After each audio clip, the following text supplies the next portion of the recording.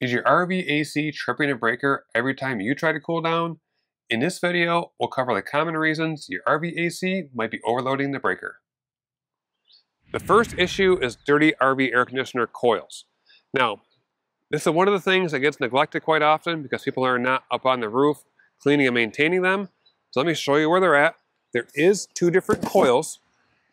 The one underneath of the cover I just pulled off, this is your evaporator coil. So right down below us here is the inside of our room. So air comes up through the filter, goes through this coil, gets cooled off, and pushed back down into the room. If this was dirty, this would block airflow and performance inside of the RV. Now there's a coil back here behind this foam piece.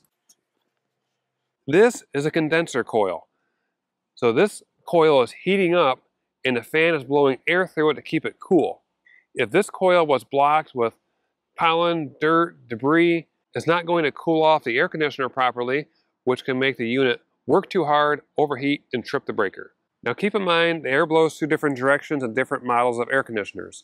Sometimes it blows through this way and comes through the unit, and sometimes it goes through the center and back out this direction. So look on both sides of that coil to see if things are blocked, especially if you're in areas that have the cottonwood trees. It sucks all that cottonwood right inside there. It makes like a blanket inside of the air conditioner, and that is going to block a lot of airflow. So you want to make sure all of that is cleaned out of there. That way everything flows properly to keep the RV unit cool and keep your amps down, which has a less chance of tripping the breaker. Now for cleaning your air conditioner coils, we have a full video on how to do that. I'll link it in the description. Now let's talk about some RV air conditioner components such as the capacitor, which can definitely trip the breaker if it's weak or it's failed. Your capacitor will be located behind a metal cover, and typically you'll see a warning label talking about high voltage. And this is what it looks like. Sometimes they're tall and round, sometimes they're short and oval shaped. There'll be some wires connected to the top of it. And what these are for is starting the fan motor or the compressor motor. Both of those motors take some extra oomph to make them start, and this has the extra boost to make that happen. If this is weak or failed altogether, it's going to put all the extra load onto your circuit breaker inside of your RV and cause a circuit breaker to trip. Now you can test the capacitor to determine if it's failed, weak, or good, but I'm not going to cover that during this video because the average RV owner is not going to be up on their roof testing capacitors because that's some advanced electrical work. But if you are looking to do some more advanced work, I have a multimeter video showing how to use a multimeter, but I do have a full comprehensive course if you need it. You do have to purchase that through our website, but it covers things like testing capacitors and other RV appliances to do some full diagnosing and troubleshooting. Now let's talk about weak and failing breakers. Over time, a breaker can wear out from being overloaded and trip before the number it's supposed to trip at. So, for example, come on down here. This breaker on our left, we can see this says 20 on it. This is rated for 20 amps. If this breaker was overloaded and maxed out, over time, it'll start tripping at a lower amperage. Maybe it'll trip at 12 amps or 15 amps, and that's a normal range for an air conditioner to be running at. They'll commonly pull between 12 and 15 amps, depending on the brand, but if it's tripping at that normal amperage range, that's leading to possibly a bad breaker. Now, if you look at a breaker itself, and in front of it, this is where you can flip it on and off. If this is mushy and not a nice, strong click, that breaker is weak on the inside. If you ever want to compare, you can go to your next breakers in your breaker box. So flip the one next to it over, compare it. If they feel the same, that breaker is probably good. And another way to check your circuit breaker is to use your multimeter to check the AC amperage going through it. That way you can determine how many amps are actually going through that circuit breaker and make sure it is not tripping prematurely. So let me open up the cover and show you how to check it.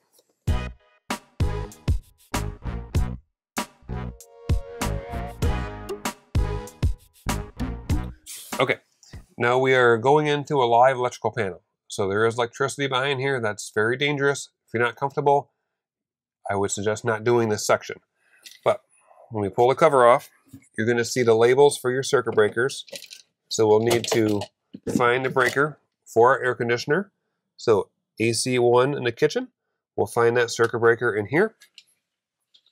And below that is going to be a black wire for your hot lead. Let me shine a flashlight in there so you can see. So if we go right down below that, this will be our air conditioner breaker wire. we'll put our clamp meter around this wire. Take our multimeter, set it to amps AC, put it around that wire. Now we'll turn the air conditioner on. Make sure your clamp meter is closed all the way. Once you turn it on, we can look at the meter to see what our reading is. If it is reading 20 amps and is tripping the breaker, that's telling me there's an issue with the air conditioner itself. Now, I'm not hooked up to a full shore power source, so I can't turn the air conditioner on and show you the numbers, but that'll vary based on your situation itself. Every air conditioner unit will have a different amperage rating that it'll run. If it's a 13,500 BTU versus 15,000, each one draws more, different brands draw more. If you want to know the amperage rating of your air conditioner, you can find a data tag on the air conditioner and see what the RLA number is, and also the FLA number. Add those two together. That's what it should be drawing at 95 degrees outside. And also compare it to your circuit breaker. Sometimes they're 15 amp, but most times they're 20 amp. And the last thing I want to cover about your breaker tripping is going to be going back to your source power.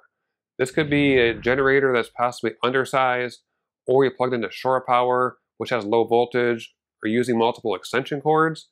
If you have the high amperage draw, such as an air conditioner, on a bad power source and having low voltage, it can make the amps go up and trip the breaker.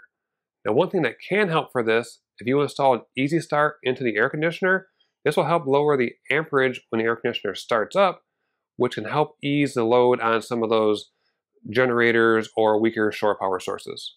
Now let's cover some frequently asked questions. Should I add a soft start to avoid breaker trips? Well, if you have two air conditioners on a 30 amp RV, or maybe three on a 50 amp RV, soft starts can help ease a load when the air conditioner starts up. That's a bigger box like this that wires into the air conditioner itself, and it takes the startup amps down to a point where it's not stressing out your electrical system. If you're also going to run your RV on a generator, a soft start is a great idea, so that way it doesn't max the generator out, because generators don't like large surges. Next up, why does my breaker trip on hot days during the day, but not in the evening? Well, during the day, the sun is radiating down on the air conditioner, creating more heat, making it work harder, and the sun is down in the evening, and it's not working quite as hard. And this is especially true if you have a black shroud on top of your air conditioner.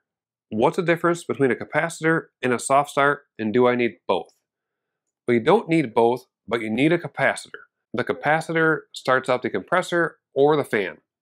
Now, an easy start or soft start, they're different brands, so that's why easy start, soft start, they're both interchangeable to me. This helps start up the compressor by lowering its amp draw. So basically, a capacitor is like you going out and push starting your car. Getting an easy start is like getting multiple friends to help push start your car.